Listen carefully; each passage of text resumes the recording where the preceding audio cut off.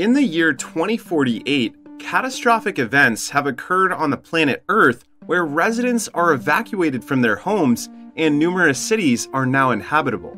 Due to this, the Titan operation, headed by Professor Martin Collingwood, studies the possibility of making the Saturn's largest moon, Titan, a new home for all people.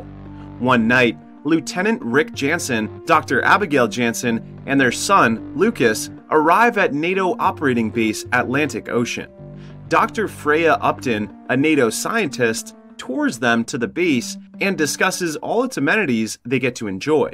She also reminds them that they cannot leave the place until the experiment is finished. Colonel Solano, a U.S. military colonel, informs them that they are working hand in hand with Collingwood and his research. So, if there are problems with the experiment and the facilities in the NATO base, they'll get to act immediately. Later on, Freya excitedly tours them to their new huge and smart home provided by the NATO base.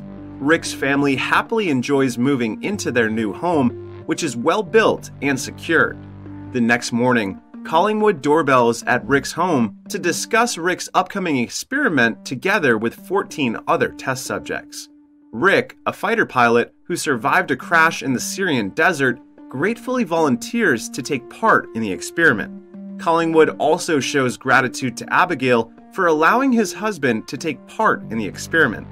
Abigail is a medical researcher who has studied Collingwood's research and believes its purpose is for the future of all humanity.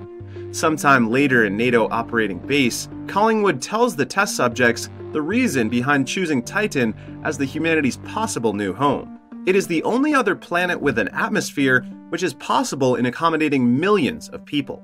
However, Titan is a cold place with liquid methane in oceans and lakes and a nitrogen-rich atmosphere where people are unable to breathe. Consequently, Collingwood's experiment on the 14 test subjects mainly focus on their enhancement so they can breathe the air, swim the water, and survive the cold of Titan. Dr. Hernandez, one of the test subjects, questions Collingwood the success rate of the experiment and their possible death during the training and treatment. In Collingwood's response, clinical trials were successful, but if the test subject's body rejects the treatment and fails the training, they are to be sent home. After the meeting, the test subjects head to their designated medical facility to have their medical shots. Freya, assigned with Rick, discusses with Rick the 300 medical shots they have to take for the next few weeks so their bodies can adapt to the Titan environment. As a requirement, Rick takes his shot every day, which results in his body slowly changing. Sometime later, the test subjects and their families gather for lunch in Rick's house. They happily introduce themselves to one another and toasts on the dinner table. When the guest goes home at night, Freya, drunkenly climbing the stairs, is assisted by Rick to one of their bedrooms. Suddenly, Rick, unable to breathe, coughs continuously and sweats from his fever that instantly occurs. Now showing symptoms from his medical shot, Freya assists him to bed while he takes his pain-relieving pills. Days later, the first training of the test subjects is to hold their breath underwater in the pool. Rick, together with Tally, one of the test subjects, sits at the bottom of the pool while holding their breath. The NATO scientists waiting above the pool are fascinated with their capability to withstand not breathing for a very long time. 39 minutes in, Tally goes up and gets applause from the scientists for having a long record. Rick, still underwater, suddenly swims fast back and forth and surprises the scientists for doing so. He goes up and gets the longest record of 42 minutes for holding his breath underwater. The scientists and other test subjects applaud him as well. At night, Rick shows off his swimming skills to his family. Lucas and Abigail grow surprised as they witness how fast Rick swims. However, Abigail kissing Rick in the pool goes distracted as Rick's back suddenly shows blood veins. Confused by Abigail's reaction, Rick asks her if something is wrong, yet she chooses not to answer, saving him from worrying. The next morning, Abigail is conversing with Rain, wife of Zane, another test subject. Rain curiously asks her if she gets scared of her husband and their situation sometimes. In Abigail's response, she does get scared and believes that everything her husband does is for the greater good of humanity. Rain, not wanting Zane to take part in their experiment, has no choice but to stick by her husband's side for their family. Abigail persuades her to believe in Zane, as the success of his mission will lead to a brighter future for all humanity. Sometime later in the afternoon, Abigail and Lucas pick up Rick from the base after his medical test and experiment. Then, Rick plays with Lucas at home, and they giggly enjoy the game while Abigail reads Collingwood's research. At night in the bedroom, Abigail is freezing from the house temperature set by Rick on their digital thermometer. Abigail, wrapped in a blanket, goes down to search for Rick. When she sees him, she notices that he is feeling hot even though he is holding an ice bag. Rick explains that he does not feel cold from the room temperature nor the ice, which flabbergasted Abigail. As the experiment goes on, quickly, Rick's body becomes increasingly adapted to the Titan-like environment. Thereafter, Rick and the other test subjects continue to do an increasingly intense training. After some time, half of the test subjects goes training in a pool again, but with a liquid methane this time. Scientists wearing PPEs monitor the test subjects during their underwater training. They swiftly swim while surviving the cold and effect of the liquid methane. In the pool, Rick notices Tally feeling cold from the water, so he approaches her and trains her to cope with the cold temperature. Meanwhile, at a remote area, the other half test subjects, wearing a portable nitrogen tank, breathe nitrogen from the nitrogen mask while running around, racing until they reach the finish line to test if they can breathe the air in Titan. After the training of all test subjects, they take a shower and notice changes from their bodies once again. Rick, done showering, sees his hair falling out and asks the other test subject if they experience it as well. Tally responds that she has lost some of her hair too a few days ago. As they are all happily conversing, Dr. Ramos, one of the test subjects, screams from a nearby shower and surprises them. Swiftly, they head to check on Ramos and find her convulsively lying on the floor with blood all over her chest and mouth. Hernandez and Freya quickly help her, yet she forcibly drives them away and falls dead instantly. The atmosphere in the room becomes deafeningly silent, with fear increasing amongst the test subjects. At night, they gather at Rick's house to discuss the death of Ramos they encountered earlier. Some of the test subjects are aware of the risk of taking part in the experiment, yet they are not informed that they can die during the experiment. Zane experiences mental breakdown and walks out the room and frustratingly converse with Rain outside, who tries to ease him. Unexpectedly, Zane furiously attacks Rain and forcibly throws a chair from afar.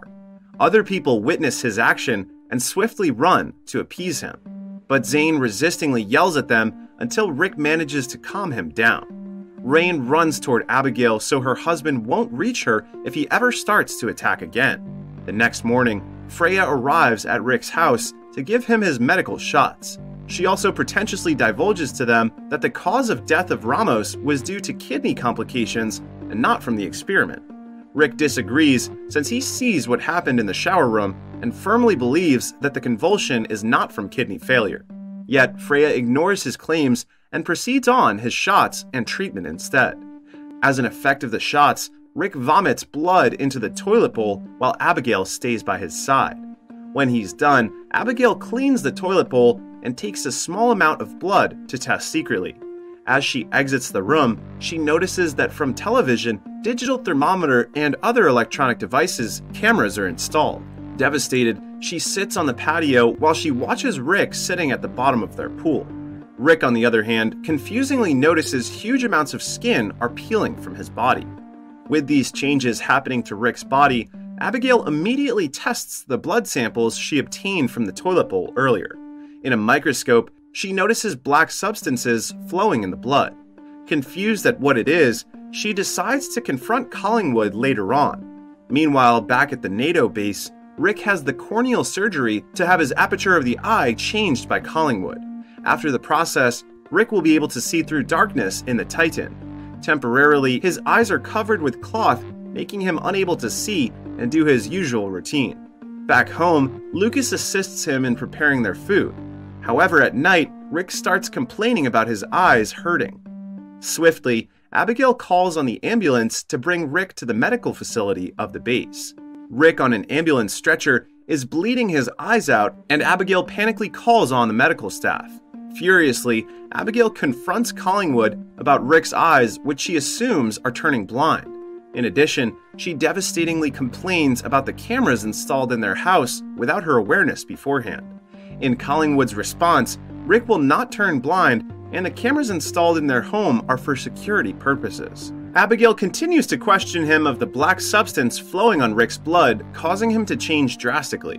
However, on that matter, Collingwood divulges nothing and orders her to go home while he deals with Rick's condition. At night in Rick's house, Abigail is packing Rick's clothes to bring to the medical facility. Suddenly, she grows confused with the police and ambulance siren sound approaching Zane's house. Curious, she goes outside and sees lots of police officers surrounding Zane's house. Shockingly, Zane, experiencing mental breakdown again, wrathfully throws rain on the window, which makes her instantly fall dead. As the police officers witness the murder, they shoot Zane to death. Abigail grows frightened as she sees Rain dead and covered in blood. The next morning in the medical facility, Abigail visits Rick. Coming up with a plan, she steals Rick's access card and sneaks into Collingwood's office. In Collingwood's desk, she finds reports of autopsies of the numerous deceased test subjects on the failed experiment in the past. Shocked, she also discovers that the test subjects were having their DNA infused with animal DNA to create the next human species, Homo titanians. With her findings, she realizes that Collingwood is planning to make Rick and the other test subjects Homo titanians without their knowledge. Concurrently, Solano and the other US military officers arrive at the base to investigate the cause of Zane attacking his wife yesterday. Thereafter, Collingwood is having a meeting with NASA, Solano, and other US military officers. Without sufficient evidence or moral justification, Collingwood is criticized by NASA and threatened with having his Titan operation shut down for engaging in forced evolutionary experiments. Solano orders Collingwood to leave the base and abandon his research. However, the US Department of Defense orders Collingwood to continue. After the meeting, Freya worriedly persuades Collingwood to stop the experiment or there will be another bloodshed from their test subjects. With reputation and money on the line, Collingwood does not desire to stop and firmly claims that their experimentation will work this time. The next morning, Collingwood heads to Rick's house to notify Rick, who is now back home from the medical facility and will have the return of his vision in the next 24 hours. Abigail furiously confronts Collingwood again on the animal DNA infused in Rick's body she discovered yesterday. With the truth now uncovered, Collingwood admits to her and Rick that he does not know what will happen to Rick and the other test subjects until the experiment is complete. With Abigail growing devastated, Collingwood convinces her to allow Rick to have the last surgery or he will lose control of his emotions like Zane and die later on. Abigail walks out without giving Collingwood permission to the surgery of Rick. The next day, Rick removes his eye cloth and gets his eyesight back. Eventually, he shaves off his hair and notices his skin lighter than his normal skin color. Afterwards, he happily reports to Collingwood his extraordinary eyesight, which allows him to clearly see even during nighttime. Also, he gives his approval for the surgery Collingwood mentioned yesterday. Consequently, Rick and other test subjects willingly undergo major surgery to adapt to their new senses and become fully ready for their departure to Titan. In the medical facility, the test subjects are simultaneously having their surgeries. However, most of them reject the treatment and seizures. The doctors attempt to revive those who had their cardiac arrest, but fail, thus they instantly die. Tally and Rick are the only ones left alive from the 14 test subjects. As a final effect of the experiment, the two are completely transformed into Homo titanians. Immediately, Collingwood informs Abigail of Rick's surviving the surgery and asks her to come to the base as soon as possible. Also, with the successful result, Rick will launch to Titan in the next 2 days.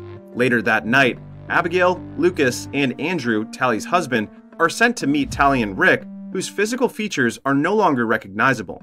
Abigail speechlessly weeps as Rick, on the other side of the glass, approaches her. Collingwood informs them that Tally and Rick can't communicate like humans anymore, but still have their emotions intact. He also tells them that Tally and Rick can go home with them before they launch to Titan. Back at Rick's house, Abigail assists Rick in wearing his clothes. Unaware of his capability, Rick unexpectedly punches Abigail in the face, making her grow frightened of him. Abigail weeps as she gets away from Rick, who is apologetically approaching her. Later that night, Rick swims for the last time in their pool. Abigail observes him, but gets surprised by Tally's sudden and uninvited arrival. As Abigail hides, she watches Tally and Rick silently communicating in the pool. When Tally manages to locate Abigail, she creepily stares at her. Consequently, Abigail swiftly heads to Lucas's room to hide. Meanwhile, Tally informs Rick of uncontrollably killing Andrew in their house by their unique way of communication. Back at Tally's, Andrew, covered in blood, is immediately seen by police officers. Due to that, they rush to locate Tally and find her in Rick's house. They surround her and point their weapon at her in case she attacks them. Carefully, Tally approaches them, yet gets shot multiple times. When she falls down on her knees, a police officer carefully approaches, but she gets up and stabs him in the chest. Quickly, another officer shoots Tally to death. Due to this, Rick attacks and kills all the police officers in his house. He drowns the remaining police officers in the pool until Abigail sees him and stops him from doing so. Ashamed of what he did, he flees the house to escape. As the death of numerous officers escalates to US military troops, Colonel Solano leads the troop to go search and kill Rick. Collingwood, hearing Solano's plan, orders him to not kill Rick as he is an important scientific research subject and a property of the US military. The US military troops immediately search the whole area to find Rick. Abigail, knowing where her husband will hide, goes to a mountainous area alone to meet him. As she arrives, she yells Rick's name multiple times until he shows himself to her. When she sees Rick, she holds his hands and kisses him passionately. While having their moment, US military aircraft whirls near them and arrests Rick. Morning comes, Abigail, in a medical facility, wakes up in a medical bed wounded. Unable to recall what has happened to her last night, Collingwood informs her that Rick is arrested and she is found in a mountainous area. Collingwood also persuades her to help them inject the last chemical solution to Rick's body, which produces the effect similar to lobotomy. Abigail, knowing Rick will lose his memory on Earth if taking the shot, refuses helping Collingwood. However, Collingwood forcibly orders her as they are running out of time, and Rick will not survive on Earth's atmosphere soon. Slowly and carefully, Abigail sympathetically approaches Rick and injects him with the chemical solution. However, after doing so, she swiftly runs and drags Freya with her. Without Collingwood noticing, Abigail actually gives Rick a harmless saline solution. Thereafter, a military officer approaches Rick, who appears to be fainted but gets stabbed in the neck. Rick then escapes and attacks the officers surrounding him. In panic, officers chase Rick and shoot him. Rick, wounded and weak, finds Abigail with Freya and Lucas in a facility in the building. Freya unhesitatingly treats his wounds. Unfortunately, police officers and Collingwood arrive and threaten Abigail that they'll shoot Rick if she resists again. Unafraid, Abigail curses him. Furious, Collingwood orders Solano to shoot Abigail, Lucas, Rick, and his employee, Freya. Confused, Solano, who has been vocally against Collingwood's experiments, refuses to follow his order. At the turn of events, Solano points his gun at Collingwood and is followed by the officers in the room. They arrest Collingwood for his treachery and unethical experiment. In relief, Abigail embraces Rick, who's currently suffering major injuries all over his body. Sometime later, inside an aircraft, Abigail, Freya, Lucas, and Rick go to the NATO base to find another place for staying and continuing the research. Afterwards, Abigail and Dr. Freya become researchers at the NASA Titan II facility, using more ethical methods to work on the Titan operation. Later on, Abigail happily watches the sky with Lucas, missing Rick, who now makes it to Titan successfully. He now lives as a Homo Titanian, exploring Titan alone. Rick, the first man to set foot on Titan, awaits for the coming of all humanity, including his family, to live and start again in their new home, Titan.